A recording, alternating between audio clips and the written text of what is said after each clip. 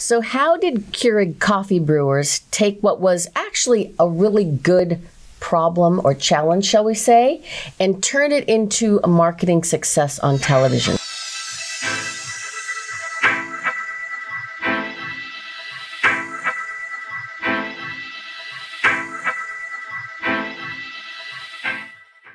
The fun challenge that we're faced with every project we take on is how do we diagnose what the problem is and how do we convey those messages to the public? That's first and foremost. And sometimes it's not what the company or the business thinks. Usually it comes more from what the consumer's feedback is. So that is job one. Solve that first and we're on our way.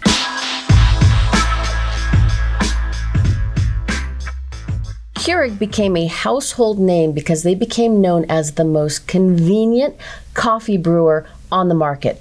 Keurig and convenience were synonymous, right? Right. And that's great. I mean, every company with a product, you want your brand to be known as something. Like, I love this part of the business because when you think of Mercedes-Benz, you think of a luxury vehicle, right? When you think of Volvo cars, you think of safety.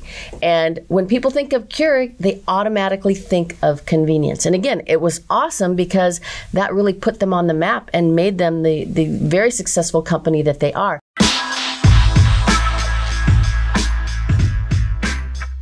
But they wanted to move beyond convenience.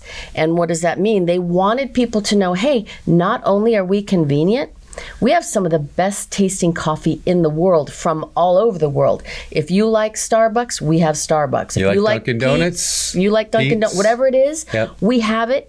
And it's brewed to perfection with our great convenient brewer.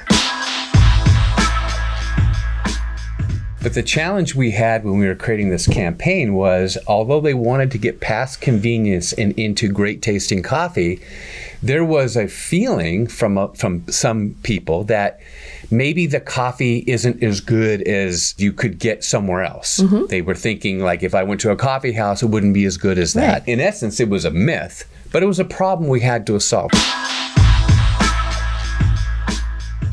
And that's one of the real important things when it comes to a direct-to-consumer direct response campaign, or infomercial in this case, that you have to take on the problem, you have to expose it because people know it, and you have to really take the time to unpack it and convince somebody with really compelling things. So that was the challenge. So what were the things that we did that address this problem or this challenge with Keurig? Well, there were a variety of things that we did. One is we simply showed people, look, we've got coffee from Starbucks, Dunkin' Donuts, Pete's, you name it, we have it.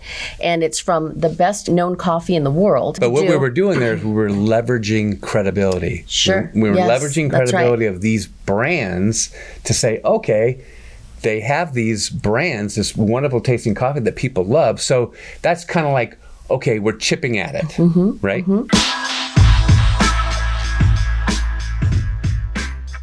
One of the things that people would think is, gosh, how can I get a great tasting cup of coffee so quickly out of this brewer? So one of the things that we had to show people was that just like you make coffee in your brew at home with a filter, the Keurig coffee brewer actually has a built-in filter in the coffee cup. And why we took that on is because it's knowledge, it's common knowledge from people that when you're brewing coffee, coffee goes through a filter. So if it goes through a filter, it must be good.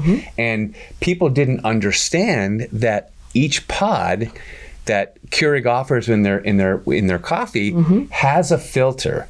So we had to uncover that. So we did some animation to show how the coffee went through the pod and went through the filter, and then it filtered this great tasting coffee. But on top of that, we had to talk about how it used water and the perfect heat, heated water, and the pressure all going through this coffee filter to give a great cup of coffee. So when you start to understand that all that's going on in that little pod and this machine is allowing that to happen, it becomes really, really understandable that you could have great tasting coffee. People didn't realize that what takes place with a regular coffee brewer was actually taking place in sort of miniature form inside the Keurig coffee maker. Right. So when we did that, and we talked about the great tasting coffee, talked about the filter, talked about how the machine all worked, we overcame the myth or the problem that Keurig didn't make great tasting coffee. And once we started doing that and started explaining this,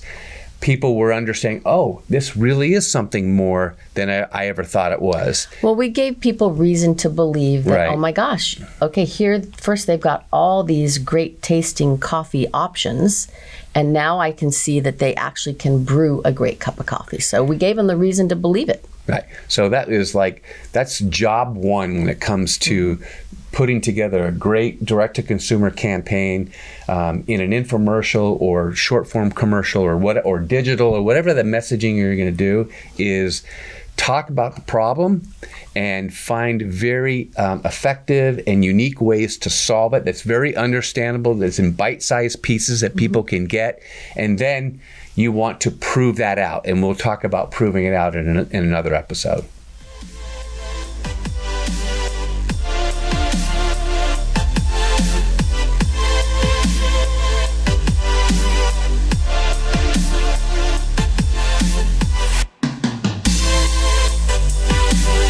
If this information was helpful to you or anybody you know, please like it, subscribe, and pass it on and share it.